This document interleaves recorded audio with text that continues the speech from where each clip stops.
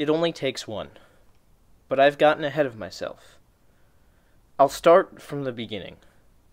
Today was my first day at a new school.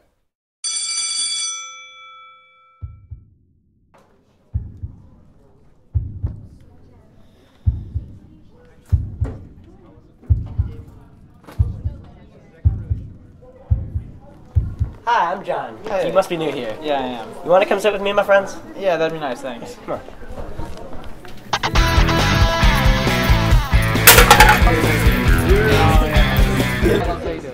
Hey there, Jake. Hi. Mind if I borrow it?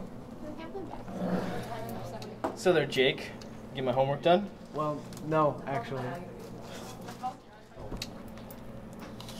Well, we need some compensation. Hey everybody, this is Steven. He's new here. This is Rachel, Hi, nice to meet you. Melissa, Hi. Anthony. What's up, Steve? How's it going? So where did you move from? I used to live in California. So, Steve, why'd you move here? My dad got a promotion for the company that he worked for.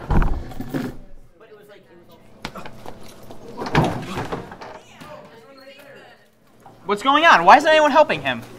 The last kid that tried got strung up a flagpole by his underpants. So we're just gonna let the kid get bullied? There's nothing we can do. We can try.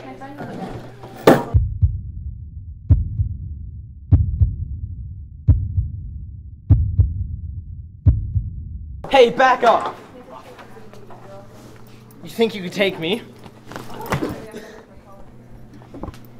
Hey, leave him alone. I could take the both of you.